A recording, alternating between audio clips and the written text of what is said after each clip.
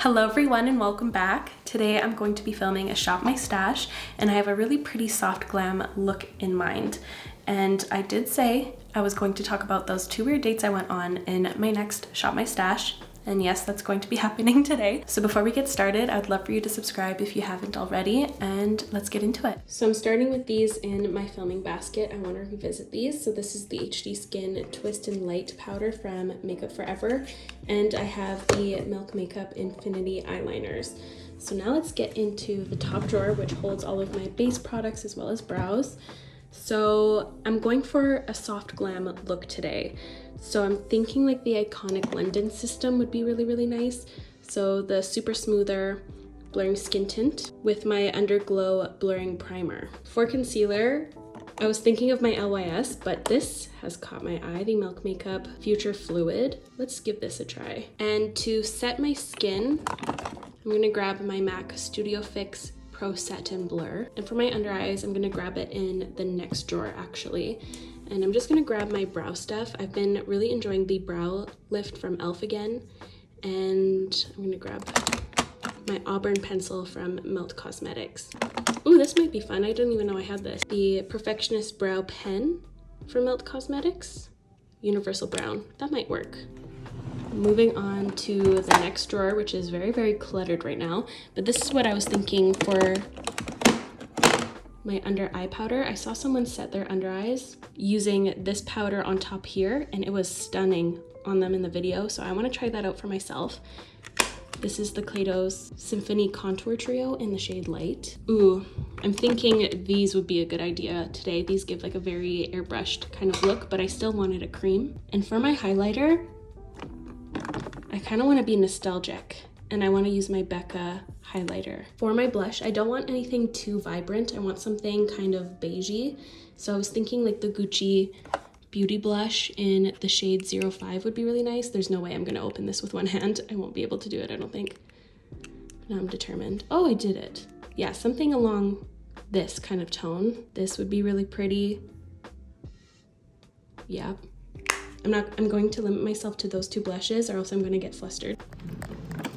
Now for lips, I kind of want a similar tone.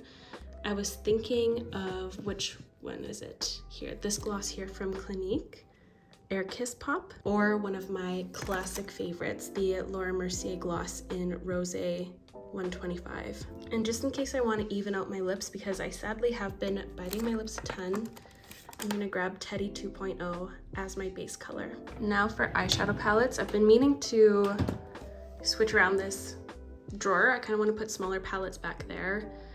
I don't know, but I feel like I need my soft glam essentials palette, which is the Makeup by Mario Master Mattes. And from down here, I need my cream colored pencil for my waterline. So my Melt waterline pencil in Ivory. And I'm also going to grab my mascara. I'm feeling this one today. And I'm not going to use any shimmers, so I don't think I need anything from here, but I love looking at this drawer. Little pots and stuff like this just make me so happy. I have a feeling I'm going to get lost in the storytelling of today's video, so I'll have everything listed on screen as well as linked in the description box if you want to know what products I'm using. And I also wanted to preface this video by saying I am going to be concentrating on the bad parts about these 2 dates with this guy. Of course, this guy had some of the qualities I was looking for in a partner. I thought he was really funny and he had some interesting things about him, but overall I saw too many red flags. But to be fair, he probably saw a lot of red flags in me because I didn't like him. And now looking back at this time, I don't know why I went on the second date. And you're probably going to be asking why the frick I went on a second date. But I was in such a weird headspace at the time. It had been a really long time since I felt attracted to someone who was attainable anyways. I was only attracted to unattainable men like Pedro Pascal and Adam Driver, which that doesn't really help me. But yeah, I was in a really weird headspace. I was checked out. I was a little concerned on what was happening, but thankfully I have someone in my life now who I love to look at. I think he's beautiful and he has every single quality I was looking for and more. And I am the happiest I've ever been with anyone. It's just been a dream. And I'm just really beyond attracted to him. So thankfully that weird phase is done. But now getting into it. So these 2 dates took place in February this year. I had met this guy off Hinge. I thought he was cute, and he was a different type of guy than I usually went for, which I wanted because obviously the type I was going for before, they weren't working out. And this guy was a little bit younger. I used to go for older guys, like kind of in the 28 to 32 range, but this guy I believe was 23 or 24. And we hit it off as good as you can on Hinge, I guess. We had good texting chemistry because you can beat anyone through text and you have all the time in the world to formulate the perfect text. So I always take texting chemistry with the tiniest grain of salt. And we matched kind of in an inconvenient time because I was heading out on a 3-week vacation. So I was expecting things to kind of fizzle out. If I met the guy online, I usually like to meet them right away just so I didn't like waste any time or anything. But things didn't fizzle out. We continued to text through my vacation, and we also did a few phone calls too, which looking back, I remember they always felt kind of forced on my end. Couldn't seem to catch a flow, but I just blamed that on nerves, and I was like, maybe that's because I haven't met him yet in person. So I blamed it on that. Fast forward 3 weeks, I'm back home and I'm like, boy, plan the date. And I liked getting them to plan the date, especially if I met them online, because it was always very telling on what they were looking for. So he came up with a date. He offered that we'd meet at Valley Village to do some thrifting, and then we could go to H Mart because they're kind of side by side. And it wasn't my ideal idea for a first date, but I was just happy it was something out and about. So I was down. So now we meet up. He's dressed really nicely. He smells good. He's cute. But I was like, there's no immediate connection.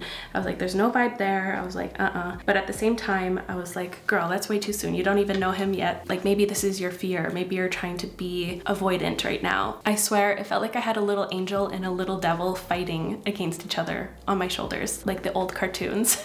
So we continue with the date. Thankfully, we didn't stay too long at Valley Village because I found it really hard to like look at things and be normal and then come up with date conversations. I always find thrift stores to be a little bit overstimulating, especially because I have ADHD. So on top of that being like a first date, it was a lot, but thankfully we left soon and we headed over to H Mart, which this is where the red flags begin. So he grabbed one of those pulley baskets. It's like not like a normal cart nor a basket that you hold. It's like one of those that you pull behind you. And while we were going up and down the halls, if I were to like stop and look at something, I remember feeling a hand kind of graze or lightly cup my butt. And I was like, whoa, that's a lot on a first date. So I brought it up a few times in a jokingly manner, being like, what you doing there? Like expressing that I caught him or like kind of stop it, but it kept happening and I had already found myself getting annoyed and I had to get a little bit more stern. Like, you haven't even held my hand yet. Why are you trying to cup my butt? So I grab a few drinks that I love getting there. There's this one drink that I get every time I visit H Mart. I think it's called like Cocoa Palm or something. And it's this peach juice with coconut jelly cubes inside, and it's such a fun treat. So I was so excited to pick up one of those. And then we moved to the bakery area and he's looking at the milk bread buns and he starts to kind of squeeze them and he looks down at my boobs. And I was like, hey, like stop. Like that joke would be so funny with someone you're already comfortable with. But just because it was just too sudden and we hadn't built up anything yet, it just came off a little off-putting to me. And I remember him being like, just kidding, that's how I joke with my sisters. And I was like, that's how you joke with your sisters? And I don't remember what he said after that, but I really hope he like disavowed what he said. I was just too busy being icked out and disturbed. I was like, why did that even come out of your mouth, dude? I was just speechless. So the H Mart experience was a whole ick for me. But that was it. That was everything he had planned. And then he was like, do you want to go to this cafe so we can kind of just talk and get to know each other? I was like, sure. Maybe he was nervous. Who knows? It's a first date after all. So I'm going to give him a little bit more of a chance. So we both drive separately to this cute cafe. We sit on this really cozy couch. It was actually such a comfortable couch, and I do want to go back to that cafe because it was freaking cute. But then I noticed he brought in the drinks we bought at H Mart, and I was like, I don't know if that's a really polite thing to do, to drink your own drinks at a cafe. I was like, I don't know if we should open those up, but he proceeds to open them up anyways. And then I was like, oh my God. I mean, they're open and they're cans. They're not like bottled drinks that you can close the cap. So I try a sip of his and he tries a sip of mine and he decides he likes mine better. So what does he do? He proceeds to drink the entire thing. My treat I was looking forward to so much. I usually bring them home and I film with them. I love having a fun drink while I film, but yeah, he drank it, which I didn't really mind in this scenario because I didn't want to look like the one who brought my own drink to a cafe. So in that instance, I was just like, fine. But at the same time, I was like, don't touch my drink. Like, what are you doing? Still, that baffles me. This highlighter is so pretty. Stunning. Anyways, what's the next part? Thankfully, I took notes because I didn't want to forget any little part for you guys because there's so much. There's actually so much. But at this place, I will say that we did start to have some good conversation and some good back and forth. I didn't really feel any romantic vibes though. I felt more like little brother vibes or like a guy friend vibes. Like it was just really kind of roasting humor. It was just not the type of bond I was looking for relationship wise, you know. It was just kind of more fun. And oh my goodness, this next part, you guys. Oh my goodness. I don't even know why I let this happen. I remember in the moment I kind of zoned out and I was like, oh my God, I can't wait to tell my friends this. This is so weird. So buckle up. So after having a couple sips of those sugary drinks, my teeth felt funny and I wanted to grab a piece of gum from my purse to hopefully like help that situation. So I reach for a piece of gum and he asks to see what I have in my purse, which I totally thought he was kidding, but he wasn't. He then proceeds to go through my purse. But I just had my little one that only held like 3 things, like my phone, my credit cards, and my gum, I guess. So I didn't really have anything to hide, but I was like, what a weird thing to do on a first date. Like, what else are you gonna invade on later on, you know? Like looking back, I was like, what was going through my head? I was like, oh, I have nothing to hide in there. Like there's nothing really private in there, so I don't really mind you going through it. But that wasn't even the worst of it because he then proceeds to eat every single piece of gum I had in my purse. No word of a lie. So he had just this big glob of gum with crusty minty parts on the side of his mouth. I don't know what he was expecting for me to think after that. Like, boy, there is no kisses for you. I don't care how minty your mouth smells now. That was baffling. That was baffling. This blush is so nice. I went with the Gucci Beauty blush, but I don't think I'm done with it. I want a little bit on my forehead. But yeah, I couldn't believe he ate every single piece of my gum. It's gotta be one of the weirdest dates I've ever been on. Like almost weirder than the one that literally ran away from me, which I've told you guys before. I think that was almost a year ago now. But thankfully I knew the cafe was closing soon, so I knew the date was going to end soon. But oh boy, it wasn't over yet. So after the purse debacle, I got my purse back and he puts his hand on my thigh, like not high up or anything, kind of like closer to my knee, but he grabs like the inner part where it's like more sensitive and squishy and he squeezes it so hard and I literally like went ow, and I said ow like pretty loudly. I remember a few people looked and I was like, don't do that. And he proceeds to like kind of lean in and he says, should we talk about sex? I literally laughed in his face and I said, no. Like, what are you talking about? Like, dude, get a freaking grip. But now thinking back on what I just said, maybe he lied about his age on his profile because that is such a young thing to say. Or like so immature. And I wish I was embellishing. I think I'm under embellishing all of this just to make it palatable. It was so weird, you guys. I can't imagine what my facial expressions were like during all of this because I can't hide them.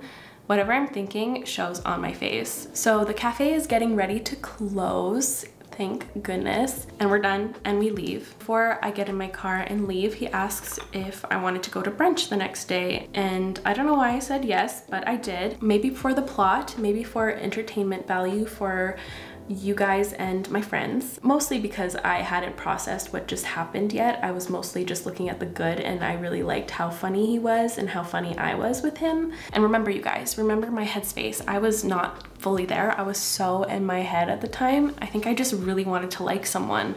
I just wanted to feel what it felt like to like someone again because it had been so long at that point. Hold on, I just need to concentrate on my brows here because they're gonna set.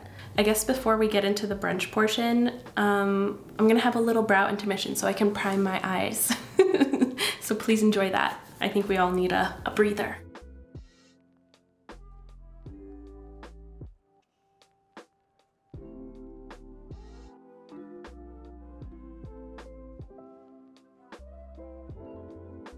So fast forward to the following day, we meet up at the brunch place, and this brunch place is very, very busy, so we had to put our names down, and in the meantime we decided to go to another cafe while we waited out. And I remember I expressed to him so many times before that I do not like playing board games. I try, but it's just not for me. I don't know why I don't like them. Like, I only learned a few years ago that it was spelt board game instead of actually bored, like I'm bored out of my mind game. Yeah, I don't know. I don't like playing board games, but I try. Back to the story. But what does he do? He pulls out a board game. I was like, oh yeah, okay. He's already not listening to me, and we spent like maybe a whole of 3 hours together. Like, what's gonna happen at 6 hours? Hold on a second, I'm just gonna tight line using the brown one now. I just used the black one to do this smudgy line. And I'm also going to throw this on my waterline down here, but I'm not going to completely connect it. I'm going to just leave a little space blank down there. Okay, and I'm smudging whatever is on my lash line here to form like kind of a little hint of a double wing. And I remember expressing to him like, oh, I don't know if I really feel like playing a board game, but he sets it up anyways. So yeah, I completely check out, and that's when my little angel and my little devil get on the same page too. Now I'm taking this cream pencil. I'm just gonna highlight this area here, just to sharpen this up. I remember I Snapchatted my mom about the board game, and she was like, oh, come on. Like, get a grip, dude. But anyways, we make it back to the brunch place now. I just remember coming up with conversation at brunch was really, really hard. So fast forward to when we're almost done brunch, he asked if he could try on one of my rings. And I was like, sure, you can try. And he does, and I remember it fit him very, very loosely. And I noticed his fingernails, they were like almost as long as mine right now, and they were dirty. And physical touch is my number one. And I remember at that point, I was like, I don't want this guy to ever touch me ever again. So that was like my final confirmation that this was not my guy. The dirty fingernails was the ick of all icks for me. I just could not deal with the dirty long fingernails. And I remember I got home and I felt so entirely drained. I just kind of took a nap and reflected on what had just occurred. And then I was like, you know what, this guy is not for me. I don't want to waste any more of his time or my time. So I texted him saying like, hi, I really appreciate your time. I just don't really feel a romantic connection, but I really appreciate you taking me out and giving this a shot. It's not going to work out. And then he proceeded to send me a very, very rude text, which I honestly was kind of grateful for, because it was just extra confirmation that I made the right decision. I think he sent that out of feeling like rejected and hurt. I felt immediately relieved, and I just knew I made the right choice. And that is the end of those 2 dates. That was all that happened in a span of maybe 3 hours in total. What do you guys think about that? I kind of can't believe I went on that second date still, but I guess I'm happy that it was entertaining. I know my friends were sad. They were listening. I'm just going to quickly curl my lashes and do my mascara quickly, and then we'll finish off with the lips.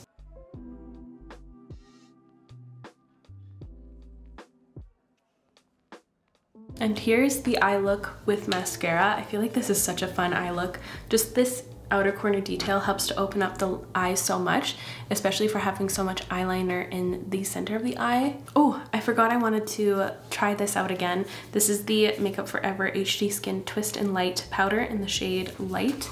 I know I was teasing this, this story for a while. I hope I did it justice. I'm kind of feeling left speechless here. I don't really know what else to say. What a weird date, huh? I'm now going to line my lips using the Makeup Forever 602 pencil.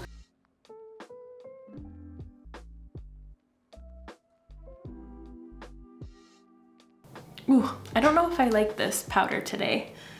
This finishing powder made my skin look too shiny or something. Kind of scaly or something. I don't know. I don't like it. I feel like a fish scale. I'm gonna add a touch of this on my bottom lip just to kind of even it out. This is Teddy 2.0 from MAC. Yeah, kind of add some coverage to the place I was munching. And then I think I want to go in with this one. I'm very curious to see what it looks like. This is the creamy lip gloss from Clinique in the shade 07 Air Kiss Pop. And it's really cute. It's like a collaboration with Kate Spade, so the cap is cute. That is perfection. Okay, and here is my finished makeup. I'm now going to go on a fun date with my boyfriend. And that's going to be it for me today, you guys. Like that wasn't just a lot. I really hope you enjoyed today's video. If you did, make sure to give it a thumbs up, and I'll link and list everything I used in today's video in the description down below. So feel free to check that out, and I'll see you in my next one. Bye guys.